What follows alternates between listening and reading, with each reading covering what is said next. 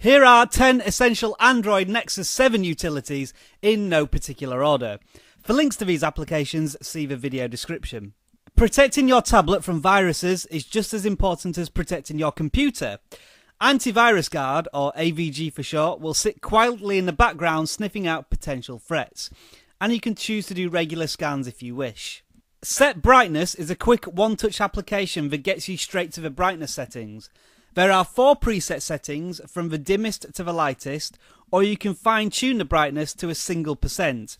I usually keep mine at 50%, although auto brightness works well too. Screen Test will cycle through bright primary colours, allowing you to search the screen for any dead or fixed pixels. Simply touch the screen to change the colour. The Nexus 7 doesn't come with a file manager, so you'll have to download one from the many available. ES File Manager is as good as any other, allowing you to explore your folder and files and perform more advanced tasks such as being able to back up applications.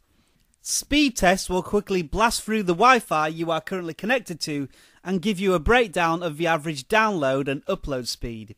It also stores your previous tests, allowing you to export the results if you need to.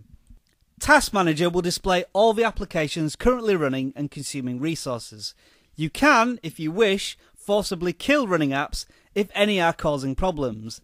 This task killer also includes a one-click killer widget if you want to quickly shut down all your running apps. Quadrant will benchmark your device by running it through a number of CPU, memory and graphic tests. Once it's completed, you can compare it to other tablets and get a numerical breakdown of your tablet's performance. App Lock will protect applications by locking them behind a password or pattern lock. Each time you launch a locked app, you will be asked to put in a password. Nexus Media Importer will enable you to plug USB sticks and card readers into your device so that you can stream media or copy it to your Nexus 7. You will need a USB on-the-go cable to plug stuff into your Nexus 7. Touch Test will simply track your touches on the screen. You can use multi-touch, and it's a useful tool for making sure that there are no dead touch points on the screen. Those are the utilities I use, and they are all of course free. If you can find better utilities, please suggest them and I'll do a video on them in the future.